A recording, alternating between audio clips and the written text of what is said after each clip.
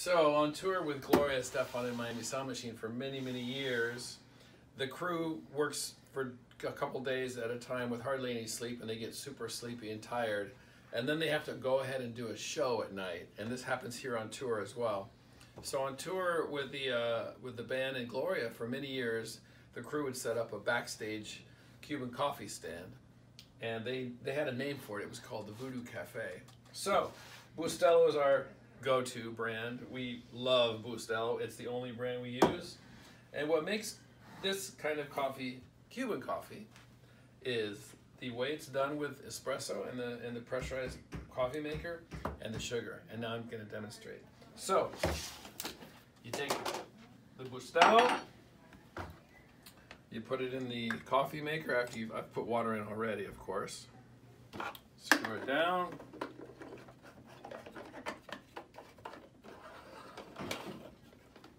This is a pre-show ritual, and sometimes when we have emergencies and someone's just really falling asleep at night, we make them an emergency batch during intermission.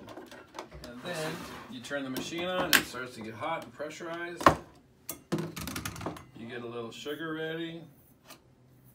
Usually it's about a spoonful for each cup, and the cups are here.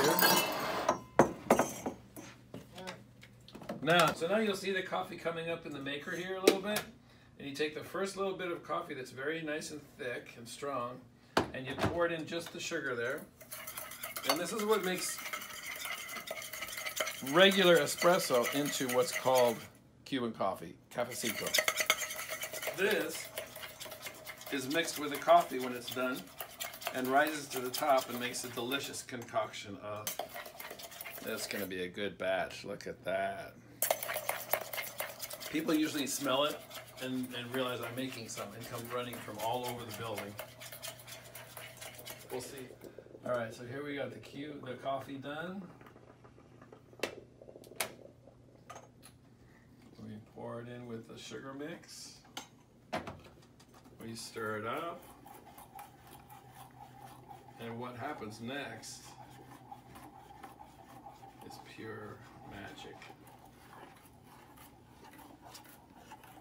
See, the sugar mix rises to the top and creates a delicious concoction of Cuban coffee. Cafecito. There it is.